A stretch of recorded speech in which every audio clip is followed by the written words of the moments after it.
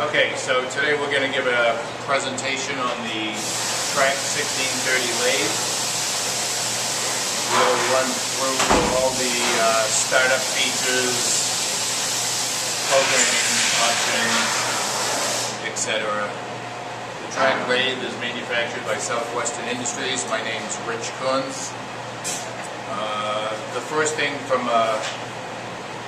dead start up on the machine, you have to walk around to the rear of the machine, turn on the incoming power. There's a switch here that'll bring in 110 power that activates the control, turns on the lights, and then a switch on the control that activates the CNC pendant. So that pendant now is booting up off of an internal memory card. There's a chopped up version of Windows XP on that memory card and loads the ProtoTrack software. So it'll take a few minutes to update that.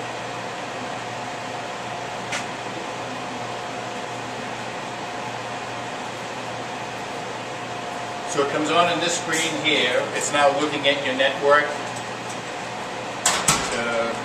Configure your network. That'll count down. And we have this key here. First key you press is check system. And strictly for safety features, it requires you to input a maximum spindle RPM. So you want to do this to a maximum RPM that you feel is safe for the particular part and material that you have in the machine.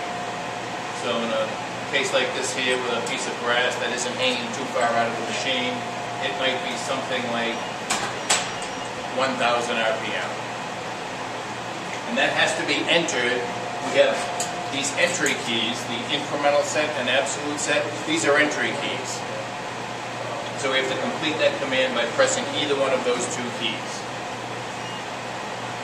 So now it's in the main menu, or page 1 of the book, if you will. So a little description of the keys. Over here, the regular numeric keypad. When you enter dimensional information, everything defaults to positive. You have a negative key here that you can enter a negative dimension if you need to do that. Incremental and absolute set. Primarily, you're going to use the absolute set key as your main entry key. There will be some sequences when they'll give you an alternative. If you want this feature, enter it with an absolute, versus if you want to select a different feature, enter it with an incremental. So you'll have to kind of watch for that. Spindle forward, reverse, and off. And then you have a feed rate, F for feed rate, S for spindle speed, override, that you can toggle back and forth between the two and increase either the feed rate or the spindle speed, or decrease it. Go in the stop switch, and of course you have the emergency switch, which you want to pay close attention to that if something goes wrong. So the emergency switch will shut down the spindle instantly and shut down the CNC motion. At that point in time, when you're ready to resume, you can just pull that out. You haven't lost your program or your setup or your positioning, so you can continue. So while we're looking at the keypad here, on page 1 of the book, the main menu, you have different modes of operation. You're going to have this green dialog box always asking you to select a function. So select the mode of operation. Digital readout, it's a manual machine. You're able to come in there and machine the workpiece without programming. The next mode is writing a program. So you go in there, you write a program, returning, threading, grooving, and then you move on to the next mode is grayed out, because there's no program in edit. There's no program in current memory, so there's nothing to edit at this time. You have a setup mode. The setup is going to prompt you to select your tool types. So in certain routines, we need to know whether you have a turning tool versus maybe a threading tool. So in the setup mode, you'll have to choose these tool types and go through and touch them off on the workpiece. And only certain routines can use certain types of tools. So if you choose the wrong tool type, it'll alarm out and tell you. The setup mode will also give you a graphical representation of the part. It'll show the tool path. And you want to do that before you go in and run the part. So you'll get any alarms, you'll get any visual pictures of if you're going to send the tool someplace that you don't want to. So you want to go through those steps, and then once you're satisfied with that, you move into the run mode. Of course, the run mode's grayed out. There's no program in current memory to run. And then finally, the program in and out mode, that's for accessing the network.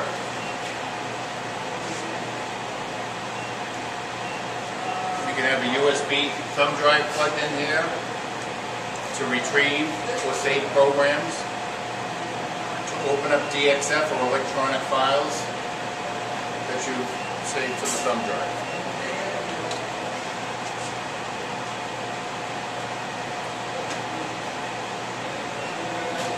There's also additionally over here, there's a second USB port that currently there's a antenna for a mouse. There's a PS2 port if you wanted to use a keyboard.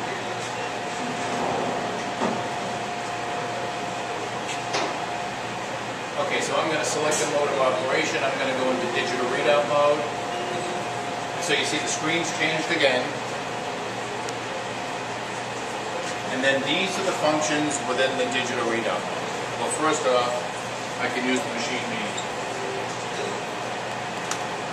And I can move the hand wheel on Z.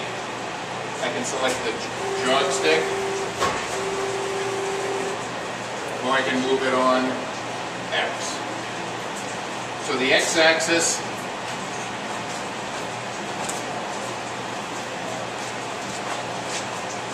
is always going to be on your cross line. So X is always traveling in or out. You can change the resolution of the hand wheels from fine to coarse. Just changes the speed, the ratios. And then Z is always going to be traveling in towards the workpiece or away from it.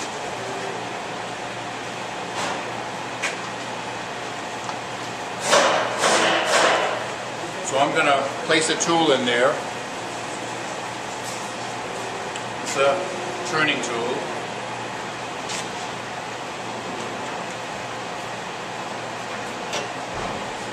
And I just want to get in there and start doing some machining work by hand. So I want to turn the spindle on. So spindle forward, but at what RPM? So when you look down on these keys here, you have different functions, and one of them is spindle speed. So when I hit spindle speed, it'll ask me which RPM I want to run at. And you'll see it'll have two selections. The incremental set key, which would take you to standard RPM, or the absolute set key that would take you to surface speed. For this presentation, we're going to stick primarily with RPM. So I'm going to put in 800 RPM, press the incremental set key. So when I turn the spindle on forward, there's our 800 RPM.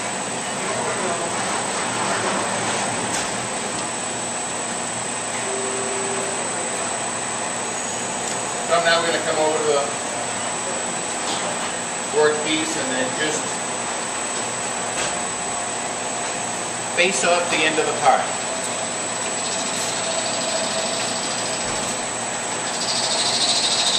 Just so I have a nice clean surface to start with.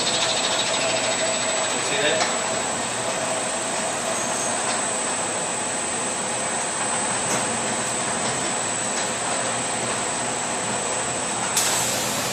So at that point there,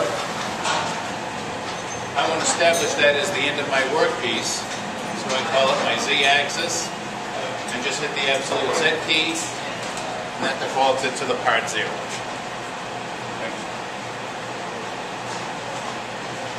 I can now turn the spindle on, take a cut on the diameter.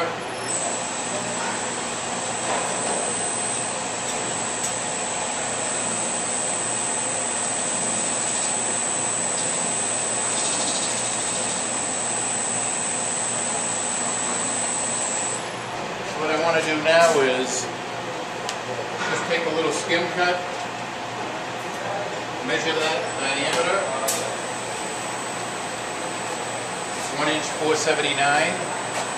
That's the diameter of the workpiece. And I'm going to enter that in as my X value. And if you remember back here, coming away from the workpiece, coming away from the center line is a positive. So 1.479, call it the X-axis first, 1.479, press absolute set. So now there's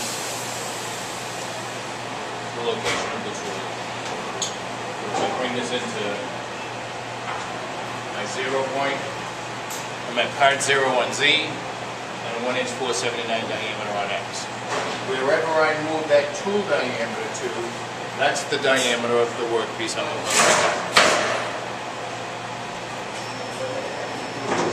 Okay, additionally, some other modes of operation here we'll go through them one by one as a power feed. So I don't want to write a program, I just want to take a cut and maybe machine the workpiece down to 1.4 diameter.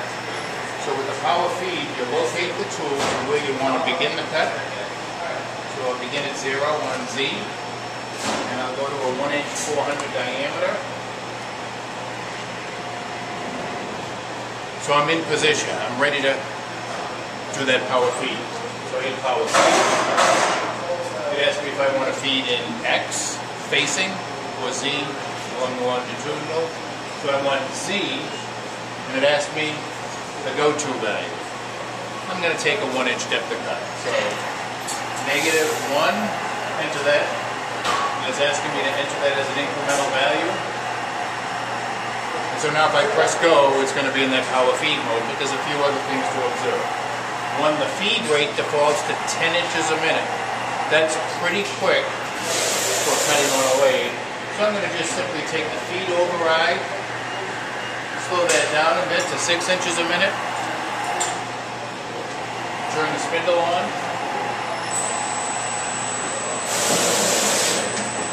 and because this is now in an automatic routine, the door needs to be closed before I press the go key.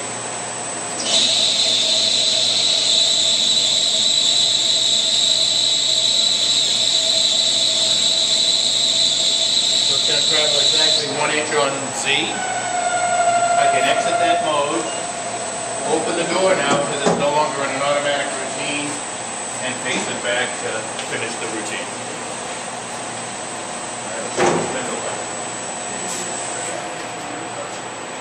So that was the power feed function. The do one function within the manual mode allows you to manually cut a taper, a radius, or a fillet. So a little click here, you can do a complex shape, but do it by hand. No automatic routine.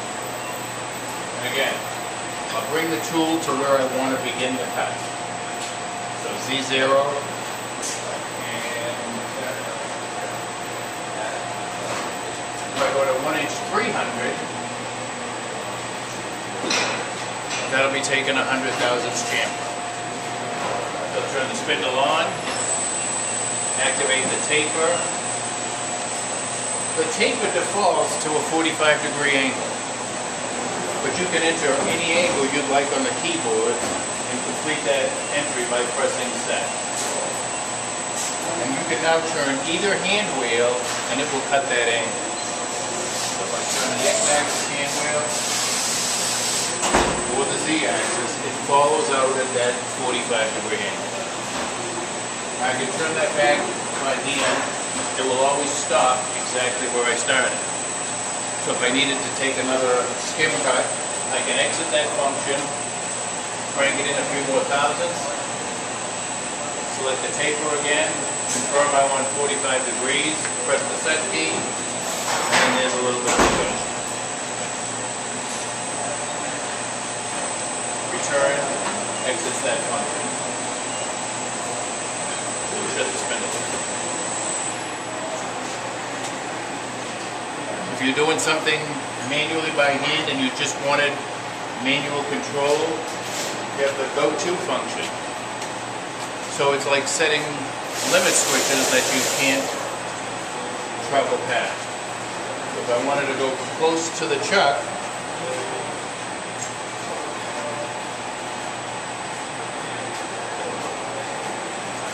and that part is about 4 inches standing up from the chuck, but I wanted to make sure I didn't crash into it, I could say go to the z-axis, negative 3.5, and can't travel past that point. You can always go away from it. We had the spindle running. It's a manual routine. It's just a safety where it sees that 3.5-inch dimension, won't go past it. And that would be with the hand wheels or with the joystick. Okay. But only in that routine.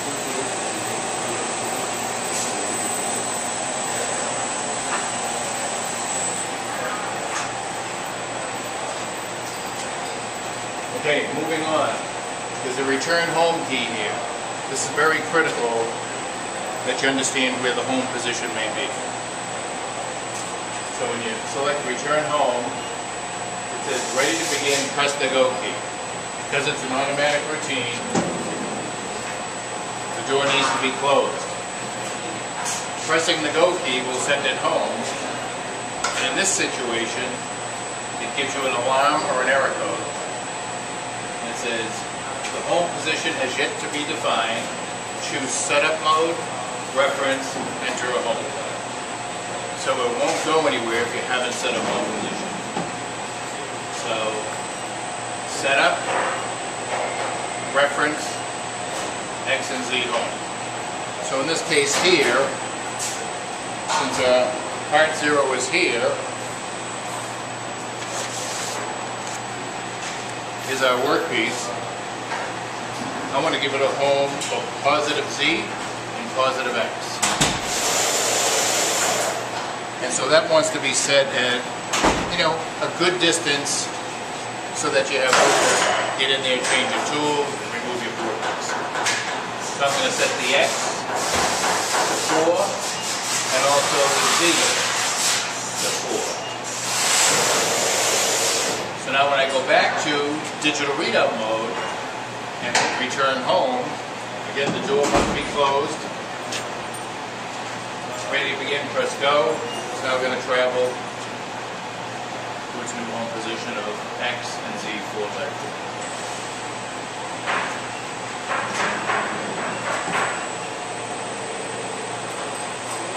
Okay, so load always brings you to page 1 of the book, the main menu.